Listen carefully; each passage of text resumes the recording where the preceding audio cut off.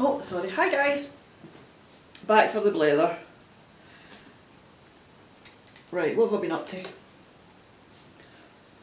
Well, a few things have happened. Oh, like, will I tell you or won't I? Sort of. I nearly had a job, and I'll just say that.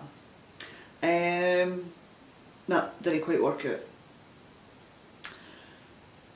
Then everybody was talking about, you know, Edinburgh and going, and I was like, at my last podcast, I'm definitely not going.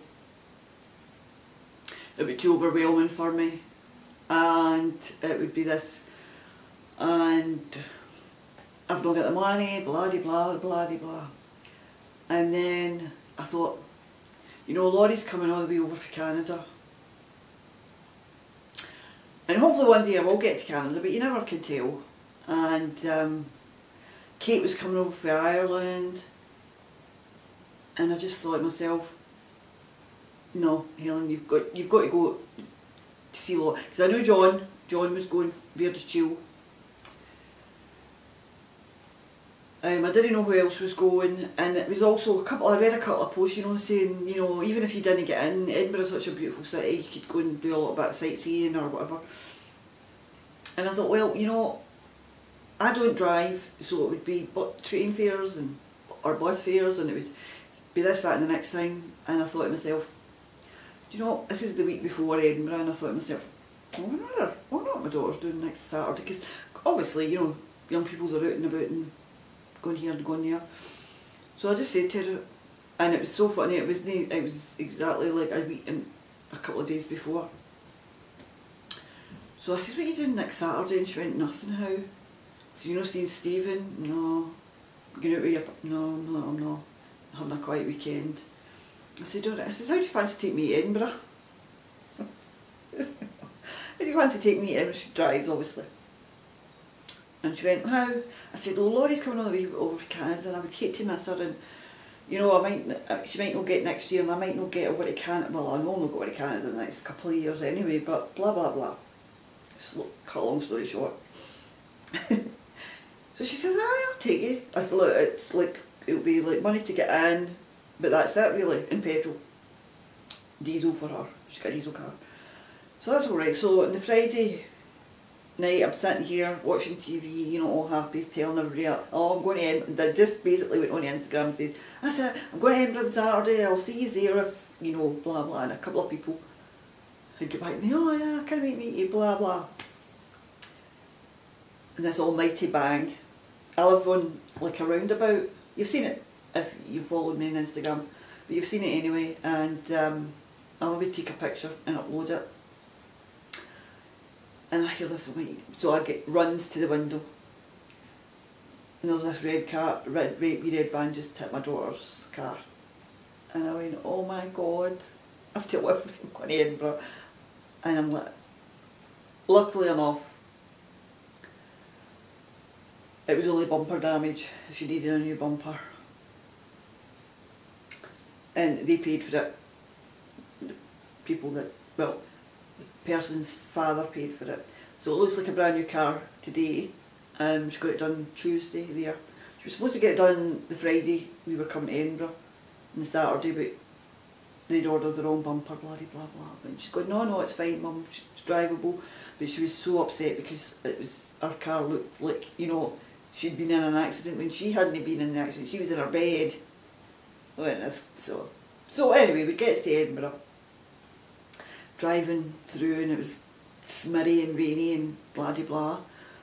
So when we gets to, is it Chester Street or whatever street it was, and she's going, well, where will we park? We'll just drive up past. So there's this big huge long queue of people, and I'm going, oh, they're natters. So they would drive by the queue of people, and we get parking on the street right next to the Corn Exchange. It was absolutely fantastic.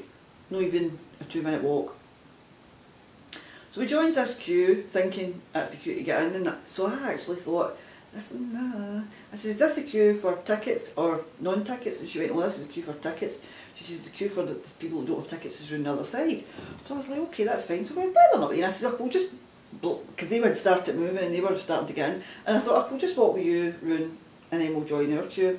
So that's what we did, and nice lady. So we joined our queue on the other side, and we were getting the bags that I showed you earlier. And then what happened? And I seen somebody I recognised in the queue quite a bit further down. I mean, we were literally minutes till we were in the door. And I was like, oh, this is like that to Mary. I says, oh, there's Tracy, she's a German podcaster, but she does it in English, that's Nuflatia. And I thought, oh, I wonder if I'll see her when we're inside, because we just went in the door and it was like, oh, my goodness. And there was cake everywhere, people. Literally, there was cake everywhere. So good. I'm so glad we were on this, like, no eating chocolate and cake thing. So, we get some wristbands, and my daughter says, can you wait here till I take my jacket back to the car? So she went out to her jacket back and I was waiting. And I was like, oh, there's Eric for Sticks plus Twine, and there's Vine and her husband, and there was, you know, it was just like the who's who podcasters. So we did a tour of the marketplace. First all I seen as I went in the door was the Knitting Goddess, which I've still got stash, Knitting Goddess yarns. But it was, I never got to speak to Joy, but it was nice to see her, and she had some lovely yarns there. And everybody, I think everybody that I've seen and know has bought for the Knitting Goddess still. So we went round and I seen the Wool Kitchen, Travelling Yarn, is it Travels Yarn or Travelling Yarn? The Threshing Barn. And I've never heard of this, La BM, La something BM or whatever, the French, everybody's raving on their podcasts. I've never heard of them. I seen Knit Cosmic Strings there. I've already got one, their yarns.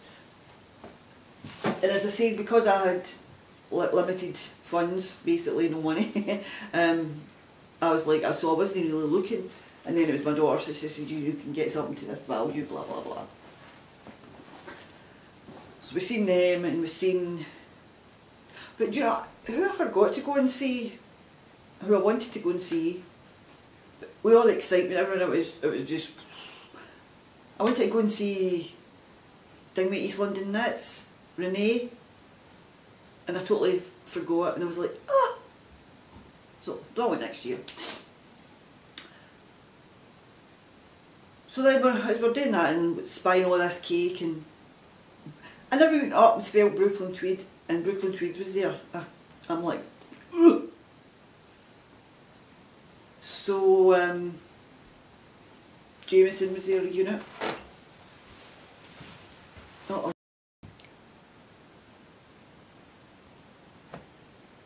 Right, I think that's us now.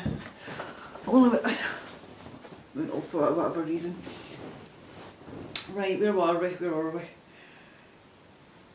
Cake everywhere. Got this thing about cake. So I'd done the rounds there, as I say, and then we went up. We seen the area for the podcaster lounge, and I thought, well, I'd seen tables and people sitting, so I knew it was fine to go up and sit. Oh my. Now this was straight away in the morning, it was almost full then. So we're walking up, and it was like, you know, that across a crowded room sort of thing. It's so funny. I just walked straight up, I thought we'll head up this way, and I walked and I seen Glory straight away, and I went, there she is! My baby's laughing, God mother. So that was sweet, I was squealing away, I was so happy to see her. And she was sitting with, oh my goodness, Patricia, Tilly Trout, oh, who else? Selma. There was somebody else. Selma's, I think it was Selma's friend. There was, is it Kim Knits? Kim Essex Knits? Kim Knit Essex? friends with her now on Instagram. And then I seen John, he was sitting over in the actual podcaster lounges, just outside the podcaster lounge with the blacker yarn. The people I saw was mind-boggling. Again, I saw Sock Mortician, Vine, Vero, Ellie, Skin to Your Knits, Pins and Needles, is it Pins and Needles? She was with Owl About Yarn, Jenny. I met the lovely Julia. It was fantastic meeting Julia, who's 01 Stumpy. Everybody I think knows her. Well, not everybody knows her. And I met the lovely Jill, and it was quite comical because I had already been out and done another round and bought my yarn and come back in, and the bit we were all sitting at everybody was going, and so we moved into this other wee bit, and I was sitting next to Tracy, she's Schnuffleteer, who I saw in the marketplace. I'm kind of all over the place because, as I say, it was so like, so Tracy was the first person I saw, and I went up and I went, "Hi Tracy," she went, "Helen!" I was quite surprised. Then, oh hold on a minute, my battery's running low. So then it was Erin, bumped into Erin, and she was the same, and I went, "Ah!" And she went, "Helen!" She was so sweet. She's as sweet as she seems on her podcast. And her friend,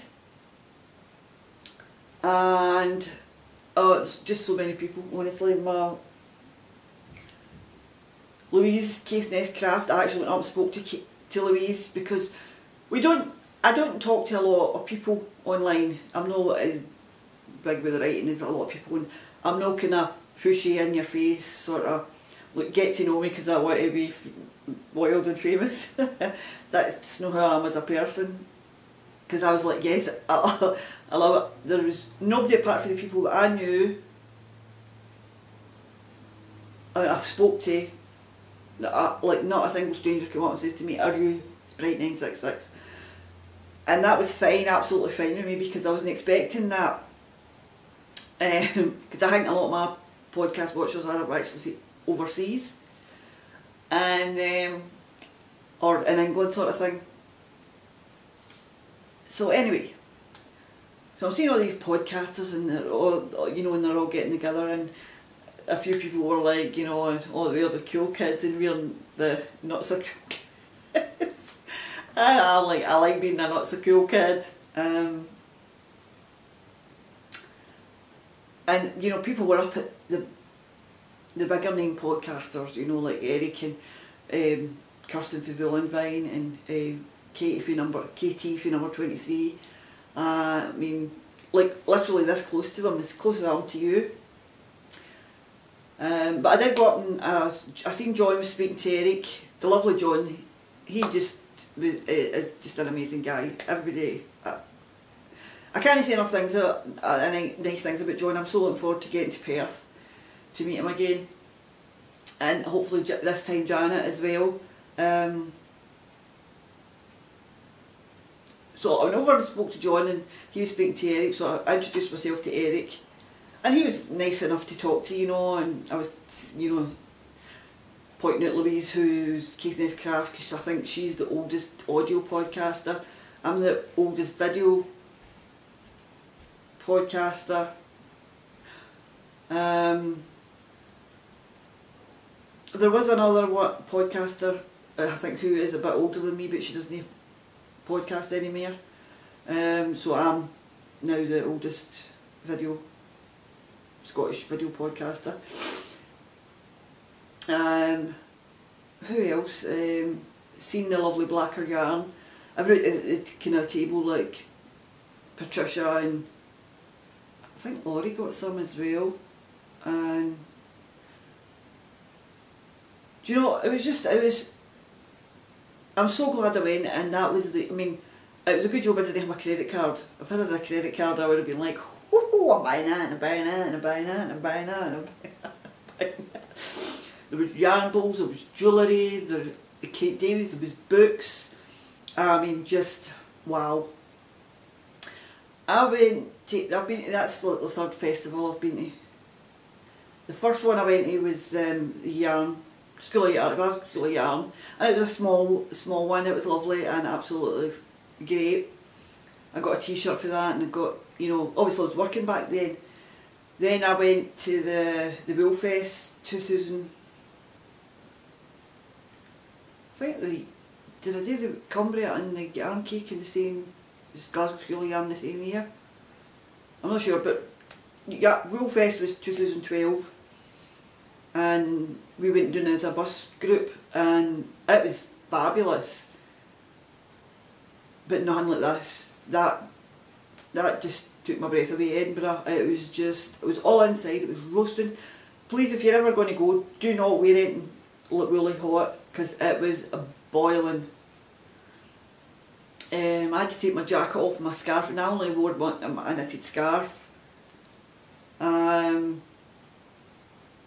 What else? I mean, it was just knitwear galore, and I seen somebody for the Lochwinnock group. I'm not going to say her name because I'll get it wrong. Nessie, I'm not sure. But anyway, I've met her at the Lochwinnock group, knitting group before. That's just down the road for me.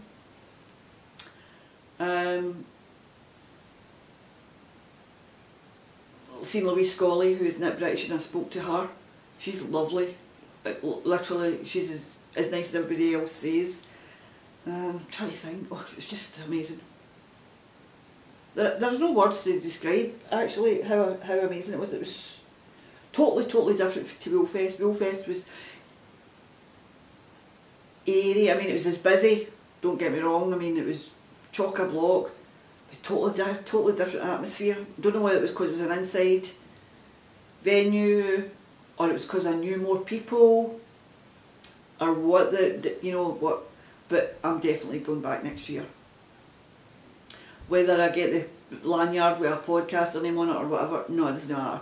I mean, I will definitely be at Edinburgh, and it probably I might just go and stay overnight. I'll either go for the 2 days. Because if like people, you know, meet up, I mean, it's great to sit and blether to people that you know online or on Instagram, and it's just great to actually sit and meet them. Because as Patricia had said, you know, now that you've got that connection, you'll never lose that. You'll always have that. They're no longer just virtual friends, they're actual friends. And I would never have heard about Grace from Babel's Travelling Yarn. I would never have heard of Ellie, who's Skindy, and I probably would have eventually. And it was so nice to actually meet Selma and Tilly Trout. And as I say, these people, well, I think some people knew, but Tilly didn't know about me, but she was so nice. I've been following Tilly on Instagram, and she started following me back, and you know, you just make so many nice connections. It was lovely to speak to Jenny, because I remember getting yarn, minis and fibre for Jenny for the Owl About Yarn. Was she in Wales or England? I can't remember. She's got a podcast as well. Luzo, I knew I was forgetting somebody, and I don't want to forget anybody that I actually spoke to. But actually, I'm trying to think what happened, because we were standing talking 1 minute, and then I never saw her again. And it was so nice to meet her, and I thought, definitely at Perth, she better be coming to Perth. She's lovely. So as another Louise. Oh, it was just, if I can, I mean, just brave it, go with somebody. I mean, a daughter, take a cousin, a husband, somebody, anybody. Go on Facebook or Instagram and just arrange to meet one person there. It will make such a difference, and it was totally amazing. Even if you get no money. I mean, I wasn't caring, even if my daughter hadn't said to me, Mum, I'll buy you a skein of yarn, or because it was I could have got anything for that. She says, I'll give you a price and you get. So it was either going to be one of the Bulu baskets, you know, the lovely baskets with the leather handles, and I really want one of the baskets. I have a basket case, I love basket cakes. But I love baskets. But I thought, oh, but I wanted a bigger kind of one, and it was in the end of the price range. So I need to save up for next year, so I know. But go with a plan. Definitely don't go. I mean, what everybody that I've been watching basically has went to Edinburgh. Wait, you know, I know what I'm going for. I know what I want to get, and if I get a couple of extras, that's great. Because I obviously had no plan.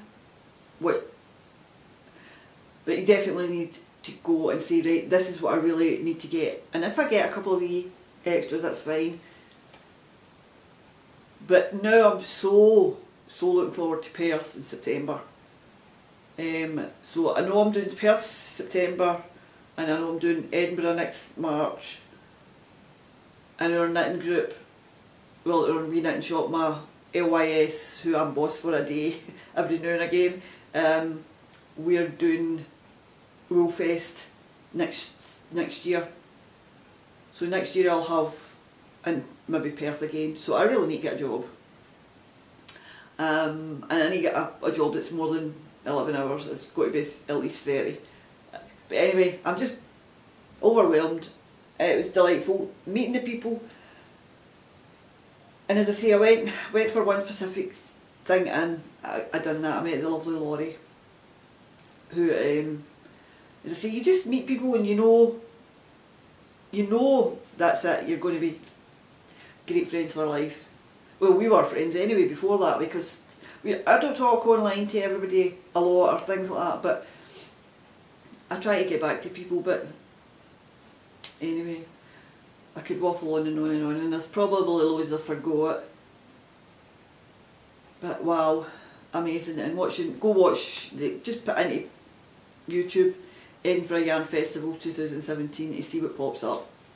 And there's loads of fantastic ones. I say, I was watching a podcast, and I can't remember who was it Gracie's? It might have been Gracie's, or I don't think it was Vero's. And I seen, you know, I was watching all the Scottish dancing, or not Scottish dancing, and there's John and Janet up there giving it at me. I think there was only two that knew what they were doing.